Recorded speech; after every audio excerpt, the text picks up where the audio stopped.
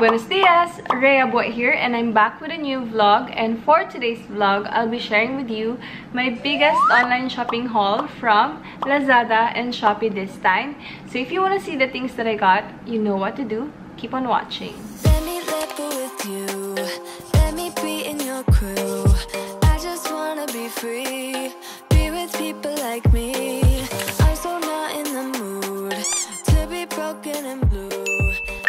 Okay, so for today's vlog, it's going to be a mix of halos everything. I bought some stuff from home. Or for home. And then, of course, hindi mawawala yung clothes. I also decided to purchase from Lazada this time. And I know I told you before na hindi ako comfortable to really shop sa Lazada kasi I'm not very familiar with the app. But I'm slowly trying to learn the app. So, ayun nga, I was able to purchase some really good stuff from Lazada and I can't wait to share everything with you. So, I think we're just gonna start and I'm gonna start with...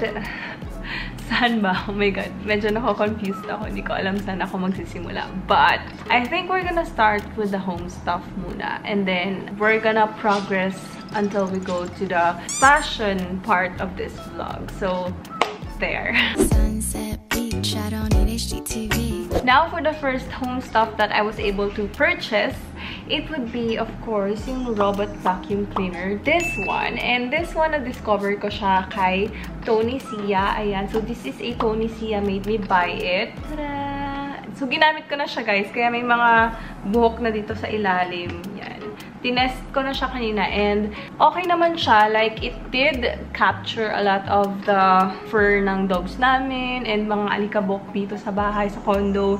And also yung buhok din namin, ganyan. But, hindi lang niya nakukuha talaga yung mga medyo mabibigat na items. Mabibigat na ano ba, dumi. But it can definitely clean a bit, but not super naman. Somehow it can help us na rin kasi sobrang dami nga talagang buhok ng dogs dito sa condo and nakakapagod na i-vacuum siya manually. Now for this one, I bought this for 1,345 pesos. Not bad na rin kasi with Lazada, if you have a BDO credit card, you can actually pay by installment. So, yun yung ginawa ko na option to pay for all of the items that I bought from Lazada para hindi siya super bigat. And, yun. I just tested it out and okay naman din talaga yung payment methods din pala sa Lazada because they have that option which is great. It's cute. It's very lightweight actually. Yan. Akala ko nga hindi siya mag-work kasi sobrang gaan niya. Parang, oh my god, totoo ba to? But, well, we tried it. It works. So, yeah, it's nice. It's a nice purchase actually. And I'm so happy that we were able to purchase that one. And I think it took around 2 weeks for it to arrive here in the Philippines. 2 to 3 weeks, I think. Yeah. For the next item that I'm gonna show you, it would be this one. Actually, hindi kasama yung mga necklace ko. Just the necklace holder. Ito. It's made out of metal and naka-gold paint siya or spray. And the reason why I decided to purchase one of these is parang medyo nagkakabuhol-buhol yung mga necklace ko sa loob nung drawer ko where I really store all of my jewelries. And since ito, medyo mga fashion pieces lang to and mabilis silang mag-tarnish. And napansin ko din na since I'm very acidic and after I use it, I sometimes forget to really clean them or dry them before I store them. So, tendency is most of them nagta-tarnish na agad and one-time use lang so hindi magamit after. So, I'm trying this one out. So, I'm gonna like hang them and see if mabilis pa rin silang mag-tarnish after I wear them kasi hindi siya nagmo-moist. Yun yung naisip ko behind this purchase. This one I bought for around 317 pesos. Medyo expensive or medyo pricey na siya pero not bad. Okay na rin. Ayan. For the next purchase, I have here this one. It's a phone or iPad stand. And this one I bought from Lazada for around 215 pesos. So, there. It's not bad and super tight din talaga niya. Like, you know, sobrang sturdy rin niya. And, alam ko talaga na like good quality siya. Kasi matigas siyang i-flip.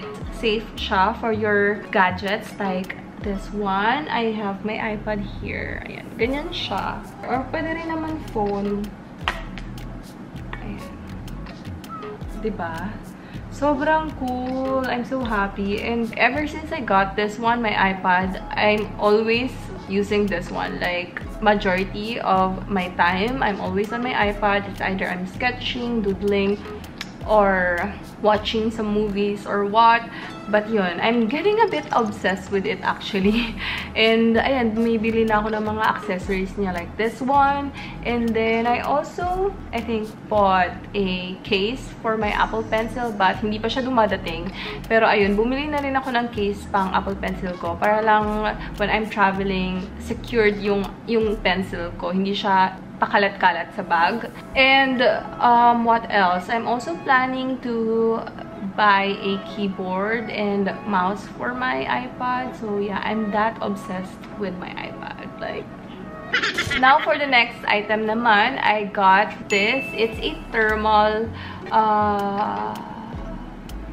cup bottle. Wait, basahin ko na lang nga guys para tama. So this one is a stainless steel thermos cup mug thermal water bottle. I got the one in 500 ml. And the reason why I got me a thermal water bottle is kasi mahilig akong uminom ng tea sa gabi or like coffee, ganyan.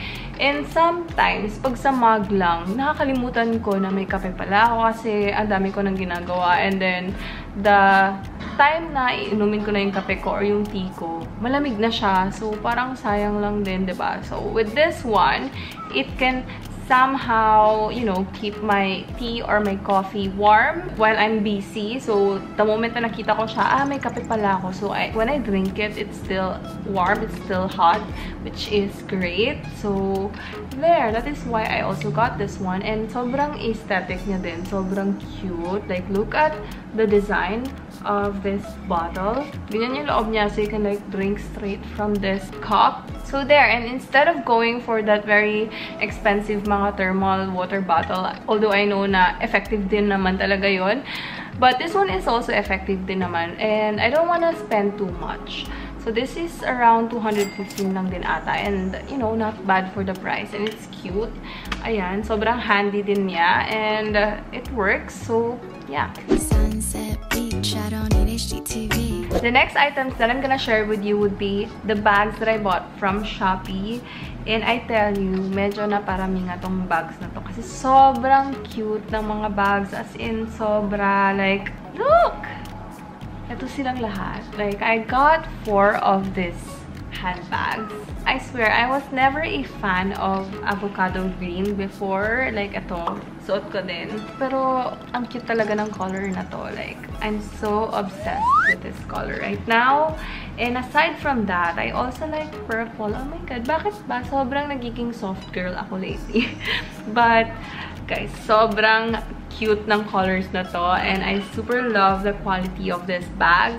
So, we're gonna start with the purple bag. Sobrang cute niya. And it has this parang tali na detail dito sa side. And I'm not sure, ay, joke. Okay, so ganun pala siya. So, hindi ko pa talaga siya na-explore, guys. Naka-crumple pala yung handle ng bag na to. If you pull this one, and you will get that effect to your bag. Parang crumpled, scrunchy bag. Scrunchy! This one, I bought for around 548 pesos. So, ayun. Medyo expensive na yung mga bags na to na nakuha ko. Although, sobrang cute naman niya. Sobrang ganda ng quality, ng material. Sobrang... It's so cute. Oh my god.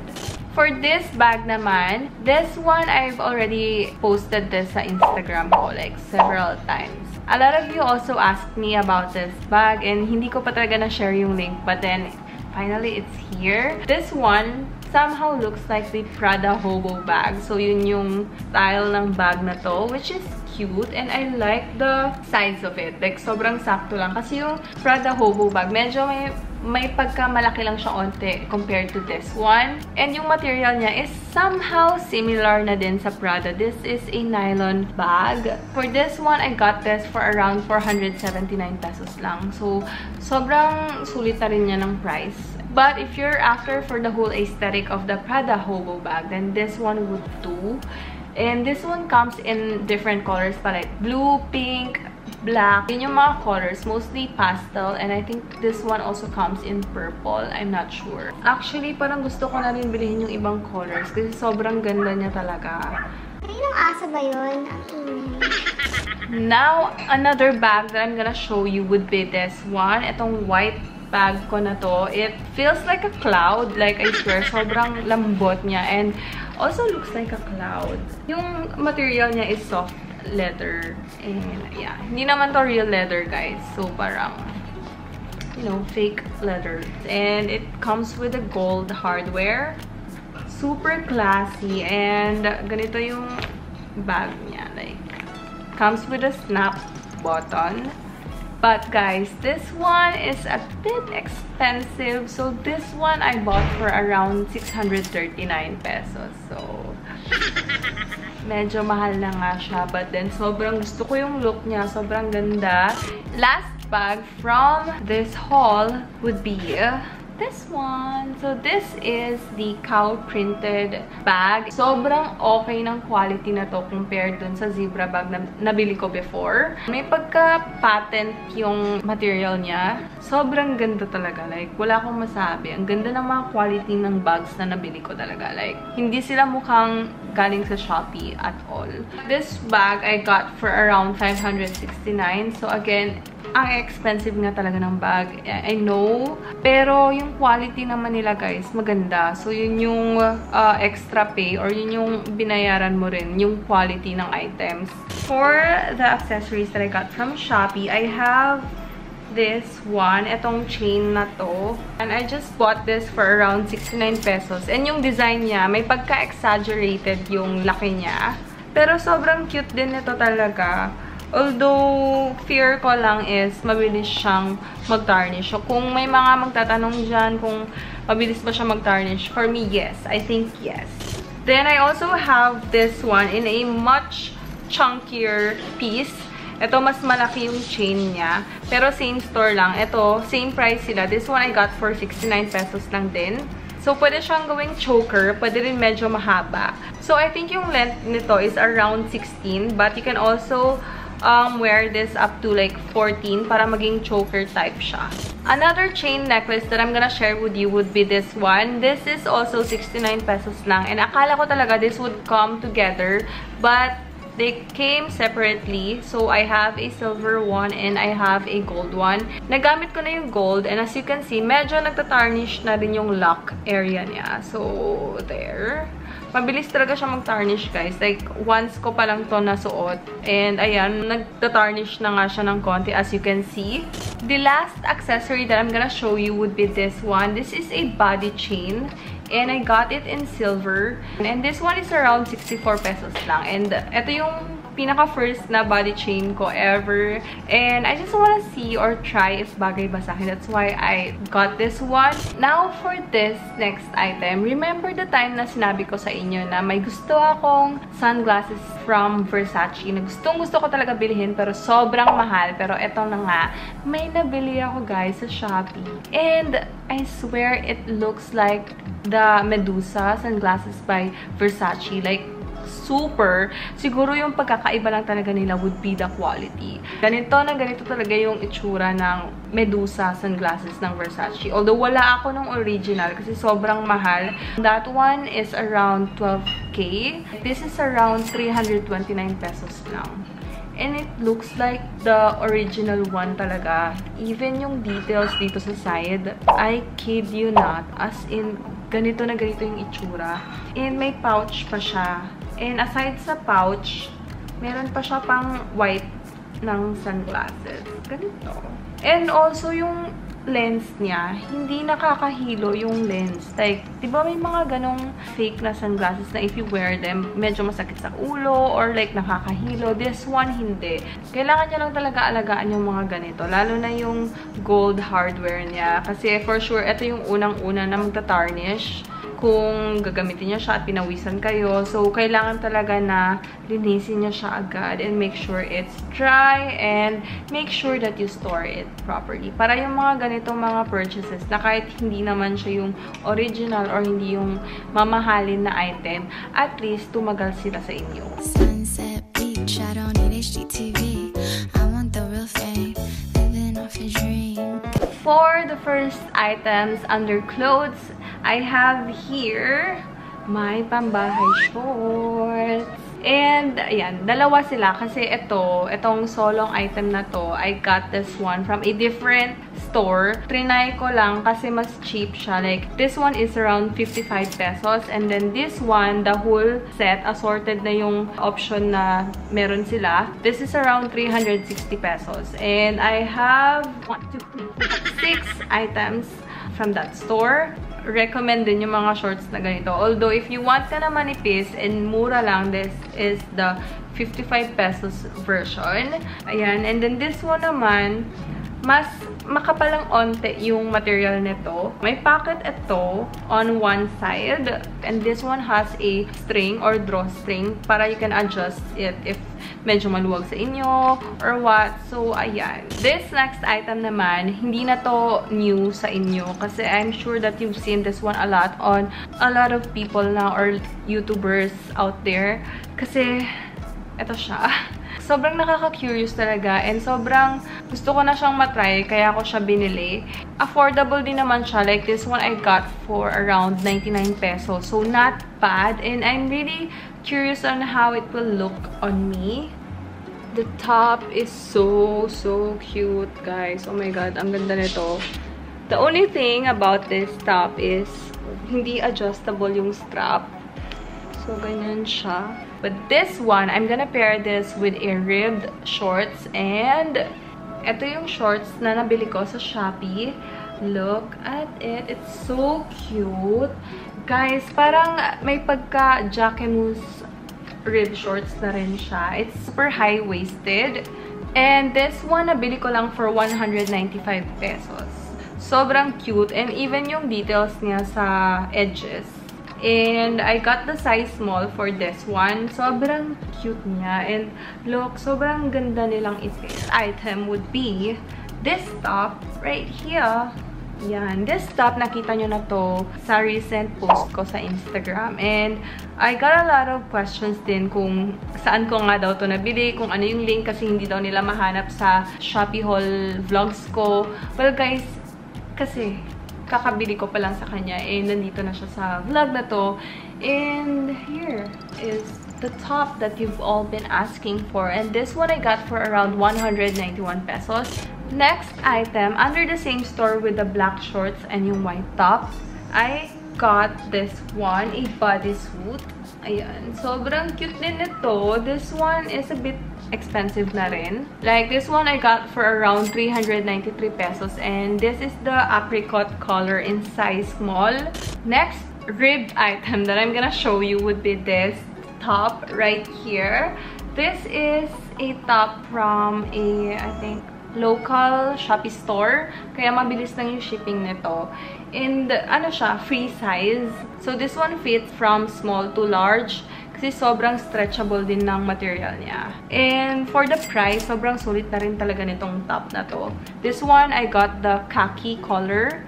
For the next items that I'm gonna share with you, this one naman, kayo nag-recommend ng shop na to. So, someone recommended this shop, yung CM shop sa Shopee. So, I did check them out and may nahanap naman ako sa kanila. Sobrang cute din ang mga items nila. So, I found this top. Yan. Ito yung parang zipper top na pwede mong i-unzip dito sa top part and dito rin sa bottom part. This one I bought for around 260 pesos and I got the color white. And this one naman, free size siya. So, there. And sobrang stretchable din ng material niya. For this next top right here, this one, matagal ko na rin siya gustong bilhin talaga. And simple lang din naman talaga tong top na to. Para lang siyang long sleeves na crop top. Pero medyo expensive lang siya. This one I got for around 399 pesos. And this is in white, obviously. And I got the size small for this one. And ayan, stretchable yung material niya. Okay din naman yung fit. But hindi lang siya super fit na fit sa akin. Kasi medyo in-expect ko na super fit siya sa akin. Pero hindi naman pala. Now, for the last items from this haul, it would be these two skirts. I have here. Ito naman, medyo matagal-tagal ko na rin silang nakuha. Pero again, medyo pricey rin sila kaya hindi ko sila nasama dun sa Shopee haul part 3 ko. Nakita nyo na to sa Instagram ko, the blue one. Although, maluwag lang siya sa akin. This one, the blue checkered skirt naman. This one I got for around 499 pesos and I got a size small for this one. Pero hindi siya kasya sa akin. Like, ang laki niya sa waistline. So, bumabagsak siya sa may hips part ko na. And ang luwag niya, sayang lang. Pero, I'm gonna try my best to adjust this one. This one has a shorts inside. So, it's like this. Now, for this last skirt naman, this one, it's parang mas kasha to sa akin over the blue one. And this one I got for around 499 pesos. Same shop with the blue skirt, pero different lang yung material niya, but they have the same price. Although this one doesn't come in shorts like the blue one. Like skirt na skirt lang talaga siya, pero yung material nito hindi siya kasing ganda ng blue skirt kanina. So there, we're finally done with this online shopping haul, and I hope you guys enjoyed watching this one. And super thank you din for continually supporting my vlogs, especially itong mga hauls na to. Like, hindi ko in-expect na you guys would enjoy watching mga vlogs na ganito. And sobrang natouch ako sa mga comments nyo na you guys really trust my haul vlogs, and it means a lot to me, and I super appreciate it. And ayun nga, sa mga taong magko-comment naman na ayan, mapapagastos ako ulit or mapapa-shopping na naman ako. Sorry na, sobrang sorry na. Pero as what I told you before, damay-damay na to. So, ayun. And since 7/7 is coming, we all know na may big pa-event naman tong sila Shopee and Lazada for 7/7. So, I think Shopee has a free shipping eme. So, I'm not sure kasi hindi naman ako sponsored ng Shopee or ng Lazada. Like, ito mga to, binili ko sila out of my own pocket. With this haul, I think this can be your preparation for the 7/7 shopping. Suggest ko lang sa inyo na add to cart nyo na tong mga items na to para pagdating ng 7/7, check out na kayo agad. Ganon. So, there. That's the end of my vlog. I hope, again, you enjoyed watching this one. Please don't forget to follow me on my Instagram account. It's at Rhea Bue. Also, give this video a thumbs up. Subscribe to my channel if hindi pa kayo nakaka-subscribe. And, as always, I'll see you on the next one. Bye!